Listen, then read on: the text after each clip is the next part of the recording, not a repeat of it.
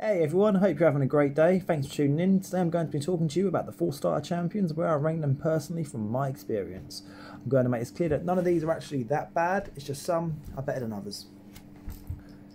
Now the 4th best, I don't like to say the worst because, like I said, all these are pretty good champions. The 4th best is Gaelic. He's from the Orc tribe, and this is quite a hard pill for me to swallow because he was my starter champion. The more I learnt about the game, the more I realised that I probably shouldn't have chosen him because he doesn't give quite enough perks like some of the others do. But his kit's pretty good. I mean, Cross Slash attacks one enemy 2 times. It's pretty decent for a starter. We booked up to get more damage in there. And Hellraiser attacks all the enemies and has an extra 15% chance of inflicting a critical hit and places a 30% increased speed buff on this champion for 2 turns. So it makes it quicker, so he's been getting more of his A1 attacks in straight after using this. And thirdly, attacks an enemy 4 times, which isn't that great, it's not quite an AoE, however, when you're against a clan boss or in a dungeon, it's not too bad. It attacks 4 times at random, has a 30% chance of placing a 30% decreased defense debuff for 2 times, and has a 30% chance of placing a 60% decreased defense debuff for 2 turns if the target has more than 2 debuffs. Now it's quite circumstantial, this move, but it's still not too bad, and it does get the decreased defense off quite a bit if you've got your Axii on. Moving across next, we've got Elaine of the High Elves. Now I don't actually have her yet, which is quite annoying, but from what I see of her kit, I don't see her being too great. I'd put her quite close to Gaelic. I mean, her first attack is Keen Shot and attacks one enemy and places an extra hit if this attack is critical. So once again, you've got to kit her out to make sure you attack twice in that. Then Lightning Arrow attacks one enemy and then all enemies.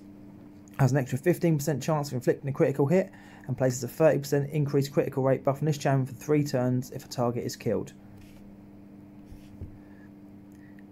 And then his third move is attacks all enemies 2 times for Valley of Death.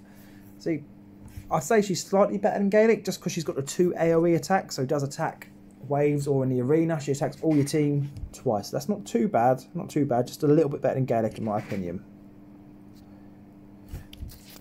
And secondly, I'd put Athel of Sacred Order. Now, Athel is, in my opinion, quite a bit better than the other 2 champions. And she's got quite a lot going for her. So at A1, it attacks one enemy 3 times and has a 75% chance of placing a 25% weaken debuff for 2 turns on the last hit. Now, that's a stronger version of weaken, and when you book her, it gives it a 100% chance of landing.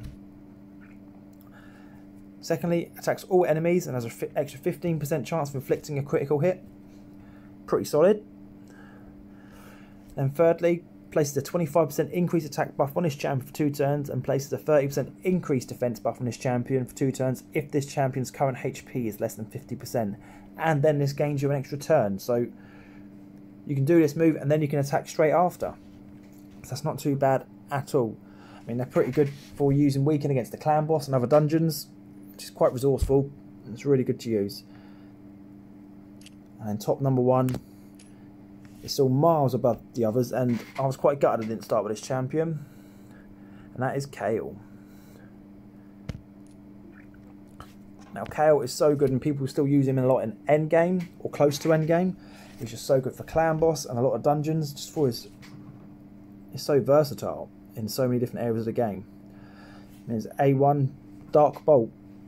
It attacks one enemy and has a 100% chance of placing a 2.5% poison when booked, debuff for 2 turns. Now that is the weaker version of poison, however, that's just on its normal move. There's no cooldown on this.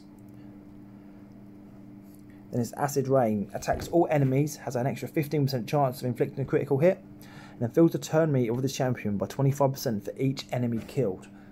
That's huge. That just means anytime it's taken out any waves, or even in an arena if it's killing someone, it's going to get extra turns in. And thirdly, attacks 4 times at random and has a 50% when booked chance of placing a 5% poison. And when you're facing clan boss, you can potentially get 4 poisons off at the same time. And that is just incredible. It's great because that scales off the clan boss's max HP. It's also really good to be using in the dungeons, in the campaign, in the arena. Kael was just good for the game absolutely everywhere, and you can use him to quite near the end. For all of these champions, for early on, you just want to be kitting them out with lifesteal, and then putting speed boots, maybe defense or HP on their chest piece, and once again on their gloves. if you want to start the game, you just want to keep them alive as much as you can. I know a lot of their attacks scale off attack, but if you're just starting out in the game, I would recommend trying to boost their HP and defense just to make them live a little bit longer. Like I said, all 4 champions are pretty good, and compared to a lot of other rares in the game, there are a lot of bad rares in the game. So if you haven't made a wrong choice if you picked any of them 4, it's just Kayle was usually a preference for a lot of people because he's really good and can go really far in the game.